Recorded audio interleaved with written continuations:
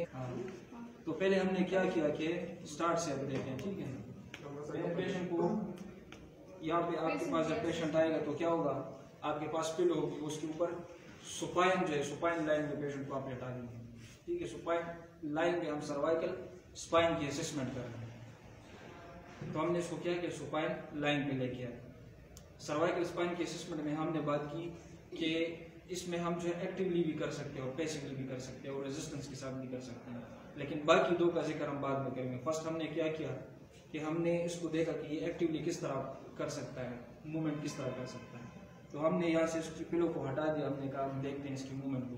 तो ये अगर एक्टिव करना चाह रहा है तो मैं अगर कहूँगा, मैं अगर डिसाइड करूँगा कि वांट टू सी की एक्टिव मूवमेंट कर सकता है या नहीं, तो मैं इसको कहूँगा कि आप जो है हेड को फ्लेक्स करो, ठीक है, with no movement of the trunk. आप देखोगे कि इसकी मूवमेंट जो है वो किस तरह आपको लग रही है, इज देयर एनी नॉर्मेलिटी, कोई स्टिफनेस मिल रही है या मसल का जो सीक्वेंस है वो सही जा रहा है या नहीं, उसमें कोई आपको लग रहा है कोई मिस मूवमेंट आ रही है, ठीक है। कोई इस तरह को देख रहे हैं हम, मसल जिस तरह अकड़ के चल रहा हो वो आपको लगेगा। तो ये अगर आप श्योर नहीं है तो आप दोबारा उसमें ये मूवमेंट करवा सकते हैं कि आप दोबारा से फ्लेक्स करें, अगेन फ्लेक्स, ठीक है। आप देखिए सारा ट्रंक की मूवमेंट भी कर रहा है, तो अगर ट्रंक की मूवमेंट कर रहा है तो यहाँ से आप स्टेबलाइज कर सकते हैं। अभी आप फ्लेक्स करें, ठीक है, अगेन करें, ये कर रहा है, ठीक है। अब चूंकि ये यहाँ से हमने एक तो पिलो हटा दिया, दूसरा हम इसको कह रहे हैं कि आप वो फ्लेक्स करो नेक को, तो ये अगेंस्ट द ग्रेविटी जा रहा है, तो ग्रेविटी का नीचे उस पर प्रेशर है, इस वजह से ये आसानी से नहीं कर पाएगा इस पोजीशन में। लेकिन this can also be done in the sitting position as well as in the standing as the patient is comfortable, ठीक है। अब हम इसको कहेंगे, सर को रख के आप इसको रोटेट करें, आप राइट की तरफ और लेफ्ट की तरफ। So this is active cervical rotation towards the right and active cervical rotation towards the left. इसमें आप देखेंगे कि ये सीक्वेंस ठीक है, अगर ठीक है। दूसरा आप उसमें कौन सी चीज नोट करोगे, रेंज ऑफ मोशन, कि इस साइड पे जो रेंज ऑफ मोशन है वो कितनी है, राइट पे कितनी है, and range of motion towards the left side ये कितनी है। तो इसमें इसको हम 5 ग्रेड में जो है वो देखते हैं। अगर ये इधर तक आ जाता है और इससे आगे नहीं जाता तो इसका मतलब ये है कि ये 2 में होगा या 3 में होगा, थोड़ा सा अगर और आगे जाएगा तो 4 में होगा, अगर फुल जाएगा तो ये 5 में होगा, ठीक है। अगर ये नहीं जा रहा, अगर ये 2 या 3 में रुक जाता है तो ये क्यों रुक जाता है, इसका मतलब तो ये हो सकता है कि कोई लिमिटेशन है। तो लिमिटेशन किस वजह से, सॉफ्ट टिश्यूज की वजह से। सॉफ्ट टिश्यूज में आपके पास मसल्स आ सकते हैं और टेंडन्स वगैरह हो गए और चीजें आपके पास, लिगामेंट्स वगैरह हो गए, ये सारी उसमें आती हैं।